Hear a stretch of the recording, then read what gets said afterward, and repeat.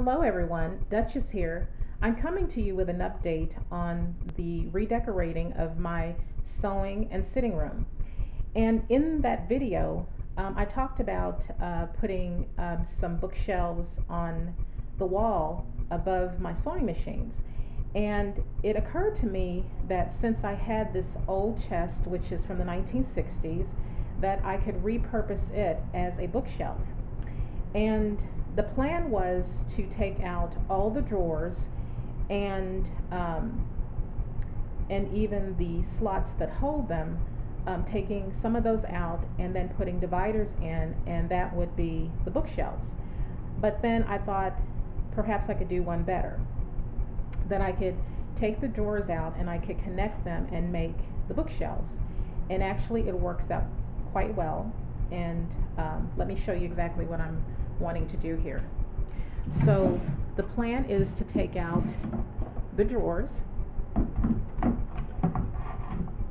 and this would be the first drawer, and then take out the second one,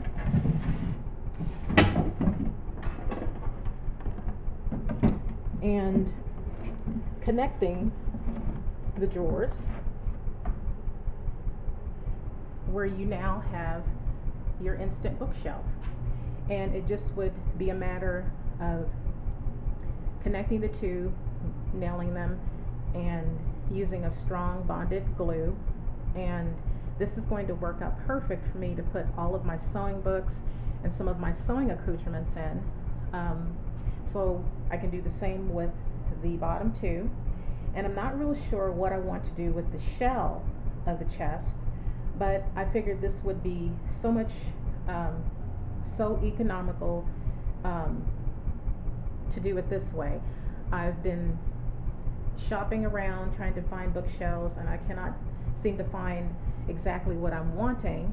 And what I have found that seemed to be at least close to what I wanted, it was going to run between $100 to $200. So I thought, what would be one of the best things to do is to just repurpose the chest and just put the drawers together and create my bookshelves. So this is what I plan to do. So once this project is complete, I'll come back to you with an update so you can see the results. And I really think this is going to work out just fine.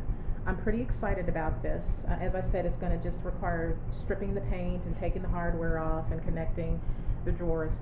And I think this is really going to work out fabulously. So I'll come back to you with an update on it so you can see the results, and we'll see you in the next video. Take care. Bye-bye.